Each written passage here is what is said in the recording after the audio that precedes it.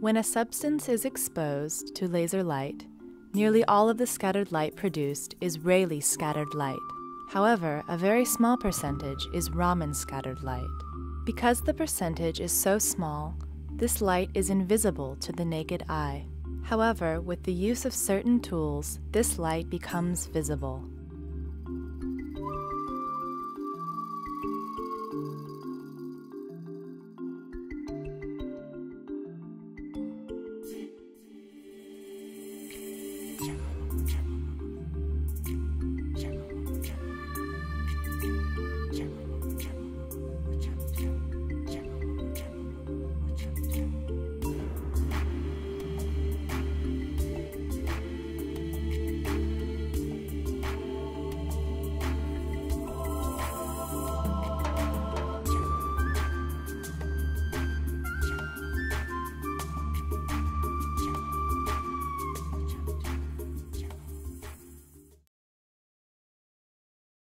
This is the spectrum of scattered light from the sample.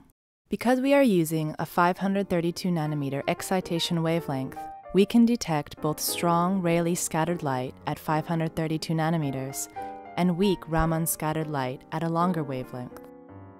Light at 532 nanometers is visible as green light. Therefore, at first, a strong green light was observed. Raman scattered light, on the other hand, is too weak to be seen. Next, by using the filter, Rayleigh scattered light at 532 nanometers is blocked. Now, the Raman scattered light emitted at a longer wavelength is visible. This is the Raman spectrum of water. When using an excitation wavelength of 532 nanometers, the Raman peak of water appears around 650 nanometers, the wavelength of the color red. That is why the Raman light was visible as red light. Usually, the horizontal axis of a Raman spectrum is indicated by wave number, not wavelength. By using wave number, we see the Raman spectrum of water independent of the excitation wavelength.